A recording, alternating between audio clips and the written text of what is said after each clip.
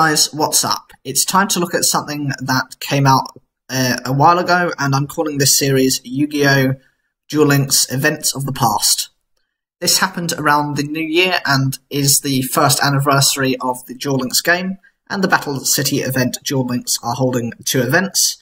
The first being a 9-day event, where you get the option to, every day when you log in, to select one of 3 prizes to get. On day 1, you can get 50 gems, 5,000 gold, or 30 Duel Orbs. Day 2, you get Spiral Spear Strike. This is a continuous spell card that says, if Gaia the Fierce Knight, Swift Gaia the Fierce Knight, or Gaia the Dragon Champion you control attacks a defense position monster, inflict piercing battle damage to your opponent. If Gaia the Dragon Champion inflicts battle damage with this effect, draw 2 cards, then discard 1 card.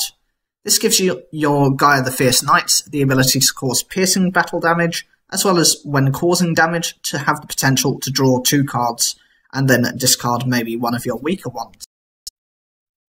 Goddess with the Third Eye is a light fairy level 4 with 1200 attack and 1000 defense, and its effect is you can substitute this card for any one fusion material monster. When you do this, the other fusion material monsters must be the correct ones. This card can act as a name of one of the cards for a fusion material, which can be beneficial in decks such as Elemental Heroes, where you may have one of the fusion materials and not the other. And lastly, there's the option of an R ticket. On day 3, you can get either 200 R jewels, 2 secret rare jewels, or 1 ultra rare jewel. Day 4, you can get Spiral Spear Strike, Goddess with the Third Eye, or an R ticket.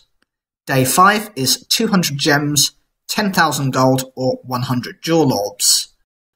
Day 6, you can get Onikuji. This is a continuous trap card that says, once per turn during your standby phase, your opponent declares 1 card type, monster, spell, or trap.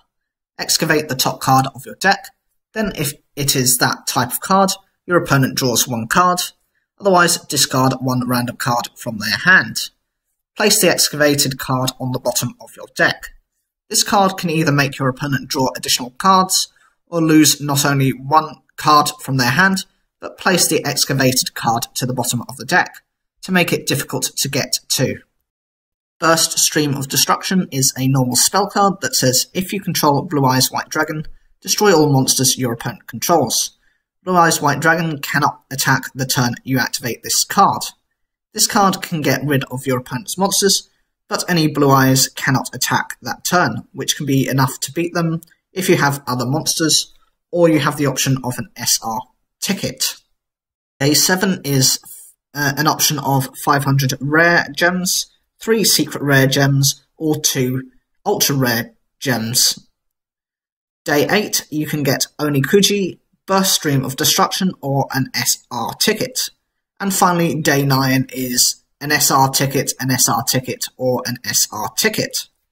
As for the second event, which runs between the 27th of December until January 9th, is the ability to get double gold and gate keys event.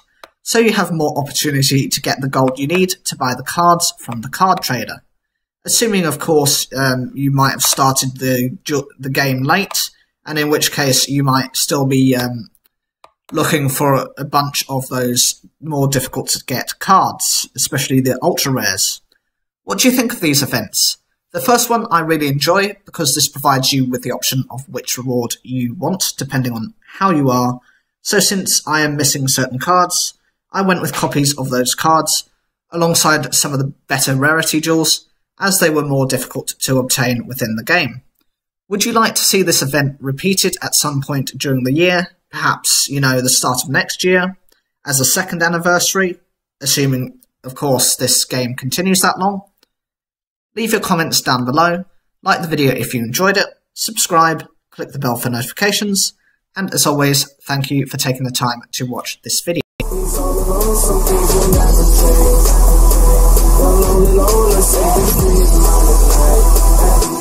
And